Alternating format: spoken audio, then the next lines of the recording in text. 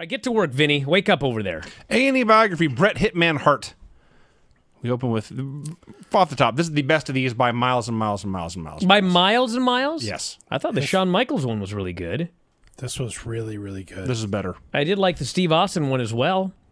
Actually, Shawn Michaels one was good, but this is better than Shawn. But there was zero BS in this one. Well, that's because old Bret, he can't help himself. No. He cannot help but just be honest. Sometimes to his own detriment. It is what made him Bret the Hitman Hart. It's what made Bret Hart so successful.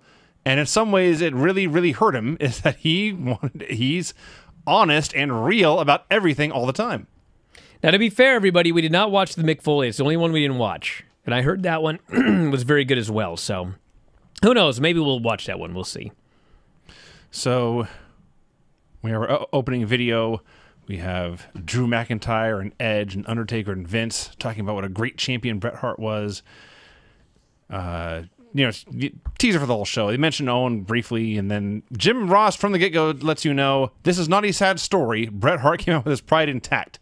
In case you were thinking about turning it off at some point, they want you to know it does have a happy ending. So this show was a masterpiece of pacing because they crammed in a ton of stuff in 2 hours. It never felt rushed, and nothing felt left out. So, Bret wins the title at SummerSlam in August. And then Vince has to go to him and say, I can't honor your contract. And you watch this and think, this is the worst planning. It's not just that you signed the guy to a lifetime contract less than a year ago, or barely a year ago, but you put the title on him in August, and then they get so convoluted you have to screw him out of the title 3 months later? Well, he didn't have to screw him out of the title. He thinks he had to. I don't even know if he does or not. I don't even know what this guy believes anymore. That's fair. I feel like he's just, I don't know. I can understand. I'm sure that there was a... Here's the deal. The crux of the issue is, the story that they tell is that Vince thought that Bret was going to go to Nitro the next day, okay? Legally, he couldn't, all right? And not only can I just say that, but like, after he got screwed, why didn't he go there the next day? He still waited, because legally, he couldn't go there the next day. And Vince was involved in lawsuits based on these contracts. So it's not like he didn't know. So I think that he was just so fucking paranoid that maybe he convinced himself at the time, or I don't even know. But like, this is a story where when they interview Vince for these documentaries, he's much better than I expected since I watch Raw every week. I expect just like some guy that doesn't know what's going on. But like, he can remember all this stuff, and he largely, except in this case, tells, the story that we've known forever. So I don't know. It's like when I hear Hulk Hogan tell stories. It's like, does this guy believe his own bullshit? Or has he just been like a worker for so long that he can't help but lie? Because every now and then Hogan will tell some story that's not total bullshit. So I think there maybe is a real person in there. But like with Vince, I just don't know what the fuck's up with this guy. Does he believe this shit? He tells everyone else's story. They believe the shit because they heard it from Vince. But does Vince actually believe this? I don't know. So, Bret explains that he tells, and the timeline is a little convoluted here because I think this conversation actually happened like months prior. But Bret goes to Shawn, says, I don't mind dropping the title to you, and Shawn tells him, I wouldn't do the same thing for you. So now Bret's pissed off. He won't drop the title of this.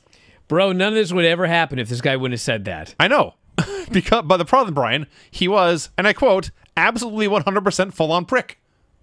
So, and even Bret says, I dropped the title to Steve Austin. I dropped the title to Steve Lombardi. I'm not dropping it to Shawn. So we get to Survivor Series. It's the day of the show. And Bret happens to be mic'd up for Wrestling with Shadows. They show clips, that clip of Bret's mic'd up conversation with Vince that Vince did not know he was being recorded. Then Bret's conversation with Julie afterwards, where she's suspicious. She thinks something's up. He says, everything's fine. I was going to do a DQ. They don't do a DQ, everyone. Bret loses. He, as it turns out, submits to the sharpshooter. Never saw that coming. And afterwards, Vince wants to talk to him. Or he sees Vince. And he says, Vince, I'm going to go take a shower. If you're still here when I get out, I'm going to knock you out. He goes to take a shower. And he comes back, and there's Vince. Earlier in the show, Bret Hart criticized his own promo ability. Said, it's not what I do best. This promo about giving 14 years of his life, all the birthdays he missed, all the Christmases he missed, every bump he took, every plane ride, every car ride, all of it, 14 years of sacrifice, and this is how he is treated, and he's going to put all 14 years into this one punch, and it's the best punch I ever threw. That's the best promo of Bret's life right there. Dagan here says, I think Vince is so senile, he just believes everything he says. Here's a problem, though. The story that Vince has told ever since Montreal was that he gave Bret a free shot. Yes. Because he had to be Mr. Tough Guy. Mm-hmm. And he always told that story, I let him punch me, blah, blah, blah. Well, here we are in 2021.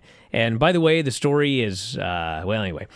So he goes in there and he just flat out admits, yep, he just walked in and knocked the shit out of me. Didn't even bring up the free shot line, nothing like that.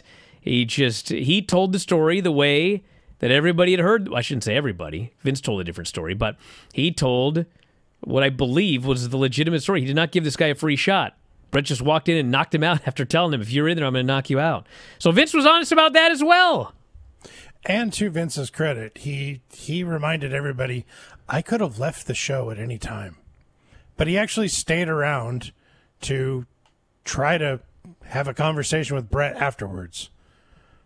I mean, if you can give him any credit. I'm sure there was a modicum of guilt that he felt. Absolutely. So Bret explains here, and this is recent, Bret. He respected everyone, or he treated people with respect. He wanted them to treat him with respect. They did not. He would not change a thing about how he behaved. He resents being told he overreacted.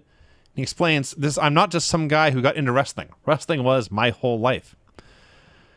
He tries to move on, but it's WCW. He says, I wanted to succeed in WCW. I wanted to shove it down Vince's throat, but they were so stupid. They didn't know what they were doing. That was my favorite line.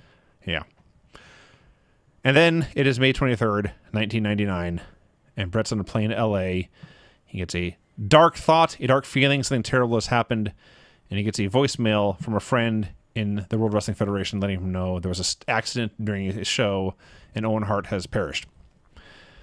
They have the full announcement to the audience at home from Jim Ross, letting them know what has happened, which I have not seen, not the whole thing, since that day.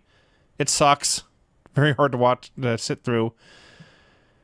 Allison Hart, who is Bret's sister, one of them, and the Hart sibling who is most commonly shown in this, talking about the family. Allison explains, we will never get over Owen. We will never stop missing him. We will never stop thinking about him. We will never stop grieving. Stu and Helen never recovered. Helen passed away a few years later. Stu is alone. He dies a few years after that. Bret was in the room when he passed, and this was as heavy as it sounds. Mm-hmm.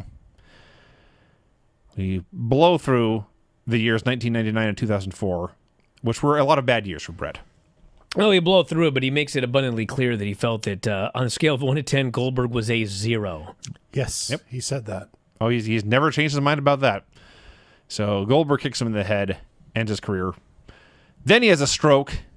He's in a wheelchair for 3 months. They show lots of physical therapy they had to do to recover, had to learn how to walk again. You know, I don't want to. I'm certainly not defending Goldberg from kicking Bret Hart in the head.